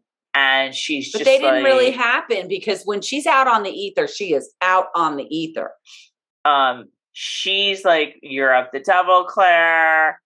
Everything. It's when she says everything that's yours will be mine. And Claire pulls a knife and she's like, I'll fucking kill you. Stay away from that. I know. Somebody needs to pull a knife on Malva. It's really necessary. So Claire wakes up and Claire is totally okay. So, when you take a nap and like sometimes a nap is a really good thing, but other times you wake up from a nap and you're just like, you feel worse than you did when you went to sleep. You're like, wait, where am I? That's the thing. What? Tom always said, you don't sleep more than 20 minutes during the nap because you're going to wake up feeling exhausted. You got to sleep for 10, 15 minutes and you are refreshed. And that's a fact. But it's like that afternoon nap where, yes, you slept too long. Maybe it's starting to get dark, and you're just like, where am I? What am I? What time is it? What have I been doing? Right. I don't know. I don't understand. You're just all like flipped out. And so Claire was clearly bad napping. Okay. So she's up and she's kind of like, I don't know where, what. So she goes outside with her garden basket. She finally gets her shit together, takes her garden basket. She's just sort of standing there. She happens to look over here. Dun, dun, dun. It's a dead Malva. Okay, before you get to that point, am I cuckoo? I was watching this thing and I did have the ear things in, but it sounded to me like the house was, I heard lapping flames. What was that? I could hear birds. Go, do, do, do, do, do. And I heard what sounded like flame. And then she sat up and went, and then she went outside and you could see smoke coming out of the chimney, but then it looked like the back of the house. It looked like there was smoke. And I'm like, oh my God, she's going to walk back here and the whole house is going to explode from the ether. And this is why Bree gave us all a schooling in the beginning of the season to let us know that the ether is going to blow up the house. But then next thing you know, she's like, and then she walked along and there was Malva dead in the reeds. It's all about the bad nap. I'm telling you. That's I guess it is. It's bad nap time. Okay. Malva's dead. Again, Jessica Reynolds. You just had a brief run, couple episodes, but the things you did. You were fantastic. You were the best Malva I could ever have pictured. Oh, you 100%. Were Malva, but I'm damn glad you're gone. I'm sorry. Yes, but you suck. I can't wait to see you. We love you. Else. Malva, you suck. So Malva's dead, but Claire realizes she's got a big old baby in her. Claire's like, and Claire. Hold it. What? Hold it. What? Claire. That's exactly right. So when you were talking about earlier about her asking Tom Christie for the poops, and I was like, oh, well, I was livid. I am watching this and I'm freaking out. And I'm like, you have got to be kidding me that you are going to sit here and do this after everything you've been through. Do you not know? Leave her alone. Like, what the hell kind of whacked out Hippocratic oath did you take? I am sorry. Leave her alone. You're going to cut this baby out? Now what do you think you're going to tell people? What would Tom say about all this? If it's not about Claire, it ain't there. I mean, weren't you sitting there like, Claire, don't touch it. Don't touch her. Don't touch her. Don't touch her. They're going to already think you did it. She's in front of your house. You hate her. Jamie's gone. They're going to think you did it. Now you cut the baby out of her womb. She had a bad nap. Bad naps. That's a really bad nap. That's the worst nap I've ever heard in my life. Bad naps will make you do bad things. She slept for 2 hours. Bad naps will make you do bad things. They scramble your brain. Your took decision making suffers. My girl took that oath a little too seriously. I am sorry. You do not sit there and pull that baby out. And oh my God, it was awful. She doesn't know how long Malva's even been dead. Like, have you not seen Malva's blue lips? Even I knew Malva was dead for a little while. I mean, Malva, like... Tracey, it's because Claire's nap was so damn long. She was dead for a long time. I just, maybe Claire knows more than we do about, like, how long a baby in the womb can survive after the mother dies. She does. That's why she tried. Well, she felt, and then she tried to do... I was like, she did the, with a baby, you're supposed to put your mouth over their nose and their mouth. That's what she did. But oh my goodness. And that's it. Here's my question. Do you think that Malva only started sleeping around after Claire after they had that little chit chat and she asked if people like it, if women like it? No. It's a good question. Maybe, and I don't know. Maybe she started taking charge a little more. All right. Anyway. All right. That's it. So this was a fantastic episode. Season 6. Okay, let me ask you this.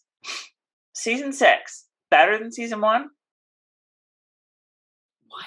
Best. Okay, let me rephrase the question. Yeah, you've got to rephrase that. Season 6, best episode of best season of Outlander so far. No. What are you talking about? This season of Outlander. You think this season is better than season 1? I didn't say that. I asked a question. No, not at all. Why? Not at all. I'm always going to pick Scotland. Well, I shouldn't say that. For now, I'm always going to pick Scotland. We'll see what's coming down the pike. I think that season 1 is always going to be the best episode, or the best season, because it was new and we didn't know if they were going to be able to pull it off, and they did it really well. And we learned about all the characters and got to know them, and everybody was really great. And it did have Scottish, more of a Scottish influence, which was great. But this season is this is the bookiest season. I don't know that this is the bookiest season, because I think season 1 could be up there too. Although he didn't say, fetch me a clean shirt and take the lassie off my chest. There were several things in season 1 to me that went against, that were fundamentally the antithesis of the characters. Oh, all right. Couple things. Okay. We'll talk about that in another video. But we could talk about that during Droughtlander when we have nothing else to talk about. Season one, you never forget your first season. Season. And it was the bright, shiny toy thing that we all wanted. Oh, Tracey, you're forgetting the most important part. It was the wedding. It was the wedding. Go back and look at... wasn't even my favorite thing of season 1. Wasn't mine either, but it was apparently a lot of people's. Go back and look at our videos. I think the wedding might be our number one. I think we might have had the highest viewership in the wedding video. Oh, yeah. Yeah, people love that. People loved the wedding.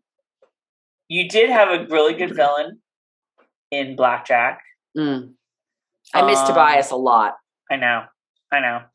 But this season's really great. This season is just hitting it on all fronts, and they're sticking to the book, and I'm loving it. I'm here for it. And we have 2 more episodes left, Carol. I can't even believe it. Yeah, it's crazy. So, okay, speaking of 2 more episodes left. So next week is Easter weekend, and they're taking a break. There's no Outlander next weekend. We're taking a break. and we're taking a break. We're going to have Easter. Believe it or not. And we're going to need it. Why, Tracey? Why are we going to need the break? We're going to need the break because the next weekend, which is I can't believe it's the penultimate episode next week. The next episode that we see is going to be the penultimate episode of season 6, and we will be in Scotland. Okay, so now you need to tell me what that word is you're using and what does it mean? Penultimate is second to last. Ultimate is the last. Penultimate is second to last. Okay, you felt the need to use that word. I use it all the time. I say penultimate all the time when it comes to these episodes.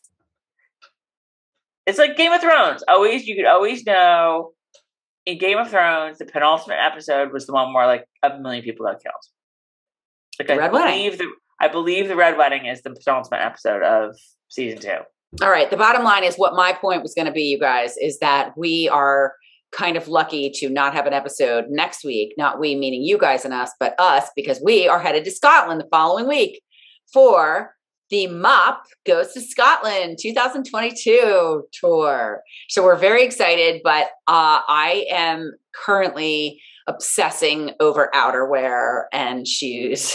So it's going to be like really, it's just hard to like try and pinpoint what the weather's going to be actually doing. You know, the big joke about Scotland is that it rains and snows and is sunny and everything mixed up. Don't like this weather? In 5 minutes, you'll get a different kind. Yeah, in one day. So it's really hard when you're like trying to shove everything into your suitcase and not go over your 50 pounds. And, when you're worried about, oh my God, do I need a fleece lined parka? Or do I need a lightweight little jacket? So anyway, that is what we will be doing when we're off next week. And then the penultimate. The penultimate is going to be the first Sunday we're there. We will get something together for you. We will get some sort of recap for that episode. On the plane. Tracey and I might be... we might be able to watch. We should just watch it on the plane together and do that. I think that would be so much fun. We will totally do one of these together. We're going to be It's a red eye, Carol. We're going to be sleeping on the plane. Yeah, but we're going to have lots of time to wait in the airport beforehand. So we'll do it in the airport. Well, we will have already watched it once. So you may get a recap from Heathrow. But you'll get something. You'll get something. I'm going to have to take time the day before and watch it. Holy cow! I'm going to be a psycho. I know. I'm going to be absolutely we're going to figure it out. You will get it. We will figure out how to get it to you, but you will get a recap of that episode. You might get some surprises too. Just saying. You might get an extra bonus surprise show. We'll see what we can do. The last episode, the season finale, is literally happening when we are on the plane. Well, no, I'm sorry. It's not. It's happening like... as soon as we walk in the door. As soon as you walk in the door, basically. Actually, you're closer than me, so I don't know if I'll make it, but you will. I'll be lucky if I make it for like half. I honestly can't promise that we're going to have a timely recap up for that. I almost knocked my thing down. For that episode. Yeah. We will have something to you just as soon as we can. Maybe it'll be a couple of days afterwards. We'll see how it all pans out, because I can't promise that we're going to be able to really have time during the week we're in Scotland to watch the last episode and watch it a couple times and take notes and talk about it. So you're going to have to wait probably for our words on that, but no worries, we will get them to you. And for those of you who like to live tweet with us, that's probably not going to happen for the last 2 episodes, just because we're going to be in Scotland and it's going to be hard to coordinate that. But we will be live tweeting this episode. Again, you will have already seen it by the time you're watching this. So I hope you had a good time live tweeting with us. So we're kind of flying by the seat of our pants here, but we'll make it work. It's going to be super fun. We're going to keep you guys posted on what we're doing in Scotland. So make sure to subscribe on YouTube, follow us on YouTube, follow us on Facebook, follow us on Instagram. We're really going to try to like up the Instagram game on in Scotland. Follow us on Twitter, follow us on TikTok, and you know, come with us vicariously. Yeah, absolutely. We'll put you all in our pockets and bring you along.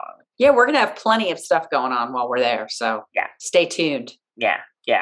I think that's all. Carol, anything else? No. Okay. So I guess the next time we see you guys, we'll be in Scotland. Or maybe at least at the airport. Like, it'll be interesting. This is going to be the last. I guess it won't be the last time they see these backgrounds for the season, because we'll do the finale probably with these backgrounds. But next time is going to be. What was that? Cute little magnet my friend Eileen got me, and I forgot all about it. It was on the next time you see us, we're going to be in a different country. All right, you guys. A different country, the country we're all talking about, the country that got all this started. That's where we're going to be. In Scotland. We're going to be in Scotland. I can't really do that accent. But, and you know why? Because if it's not Scottish, it's crap. It's crap. All right, you guys. Have a great week. Happy Easter for those of you who celebrate. Happy Passover. I'm not sure when it is, but happy all of it. Mazel tov to those who celebrate that, and we will see you guys in a couple weeks. Have a good one. Bye.